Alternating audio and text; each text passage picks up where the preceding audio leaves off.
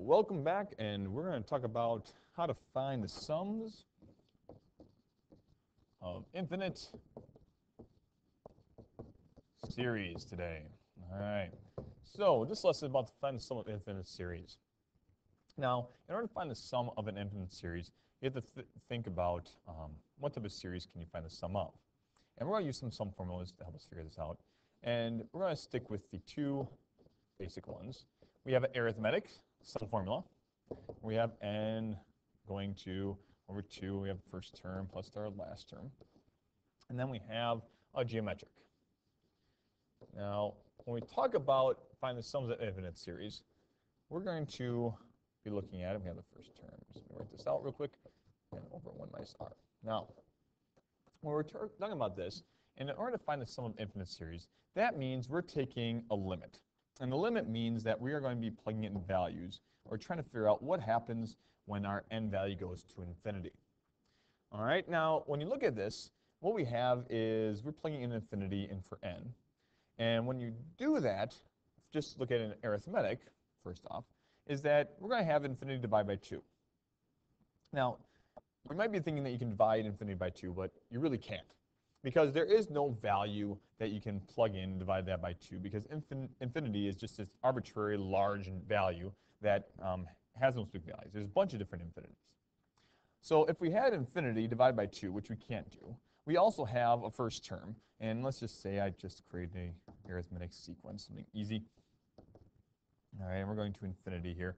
And I plug in my first term, so I get it as 1. And then I plug in infinity into this, all right, arithmetic sequence.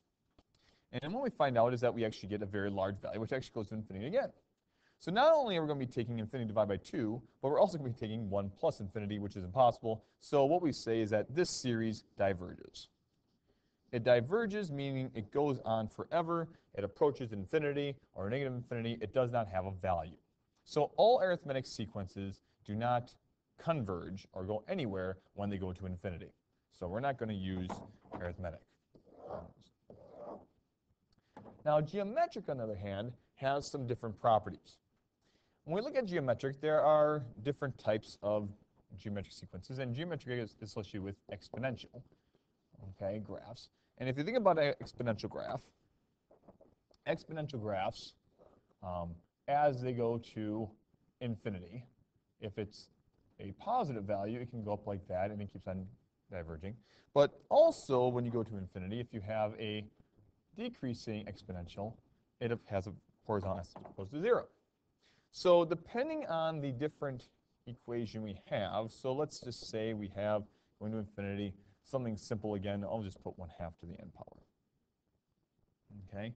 When we do this, well, we're going to take the same thing, the limit as, all right, n goes to infinity. And when it happens when we go here, and I write my sum formula, I have this first value, all right, which is going to be, plug in 1 in there, get 1/2. I have 1 minus my ratio. My ratio in this case is 1/2, going to n. And I have 1 minus 1/2. Well, here, because my ratio is less than 1, okay, so my ratio is less than 1, greater than 0, all right, I have a decreasing exponential, all right, decreasing exponential, all right, exponential sequence. Well, when you take this to infinity then, let's think about this. 1/2 stays the same as it goes to infinity. We have 1 minus, well, now we have 1/2 going to infinity, raised to the infinite power. Well, 1/2, and you raise to a little power, it becomes a smaller and smaller value. And actually, as you can see in our little graph, actually because it decreases, it approaches this horizontal asymptote, has an behavior of 0. So it's going to be divided by, or minus 0. So this right here is going to turn to 0 as n goes to infinity, because it becomes a smaller and smaller number. Then we take 1 minus 1/2, because nothing changes there, and so we have a value, which is kind of cool, because what we got is 1/2 then times 1 over, well, it's going to be 1/2. And you can see 1/2 times 1/2, which is actually going to equal 1. This value is going to be approaching 1, which is kind of neat. So right here, the sum of this infinite series, all right, is actually going to be going to 1. So there are series that actually do converge. Converging means it approaches a value, all right, to a value. And the key thing is that right here, it works for geometric with ratios less than 1. Okay, so that's our first value. All right, so we do have converging series. They happen with geometric, so it has to be geometric. And the ratio has to be less than 1, greater than 0. All right, so these are the two criteria for converging infinite series. And I'll put infinite in here, infinite series. It has to be a geometric, and the ratio has to be less than 1, greater than 0. Now, you might be thinking, well, could it happen if the ratio was greater than 0? All right, or greater than 1?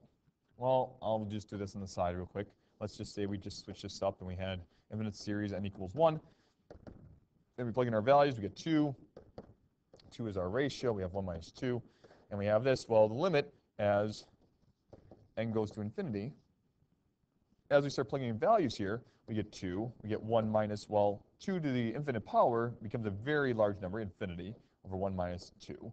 Well, 1 minus infinity is not a number, so right here this diverges. Okay?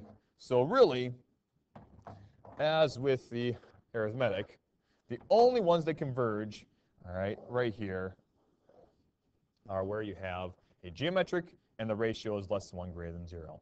Those infinite series converge. You can find those values. The equation that a lot of times will be used, because the fraction or the ratio always approaches 0 right here, in every case, what they sometimes will write, all right, is this. The sum equals the first term, or the initial term, over 1 minus the ratio. 1 minus the ratio. Okay? That's the equation that can be used to find the value for converging infinite series. All right? So, hopefully that kind of explains how you have a converging series. And in the next lessons, we're going to go through and try to find out and do some examples on finding these.